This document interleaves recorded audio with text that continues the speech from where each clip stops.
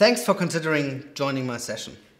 In that session, we'll look at the comparison between SAML single sign-on that ships with Data Center from Atlassian out of the box and our SAML single sign-on plugin that you can purchase at an additional fee. Obviously, you might ask yourself, why should I pay for a feature that ships already? And that's a really good question. And I think we've got quite a few good answers. The more complex, the more enterprise ready, the more advanced your customer is, you very likely run into situations where the data center SAML is just not enough, doesn't give you enough features or doesn't solve the problems it solves in an enterprise ready way enough so that our solution can be a better choice for your customer. And that's really what we're going to talk about in those 45 minutes.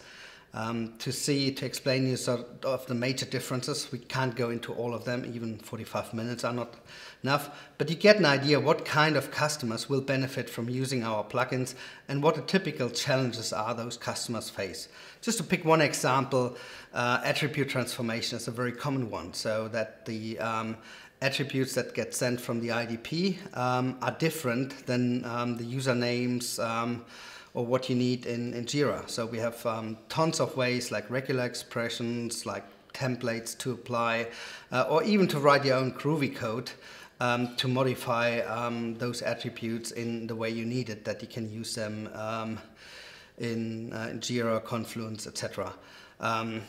User synchronization, true user synchronization with Azure AD, with Okta, and many others are another situation, for example, and there's lots more. So if any of that interests you and you want to serve your customer well and give him the best recommendation, then please join my session.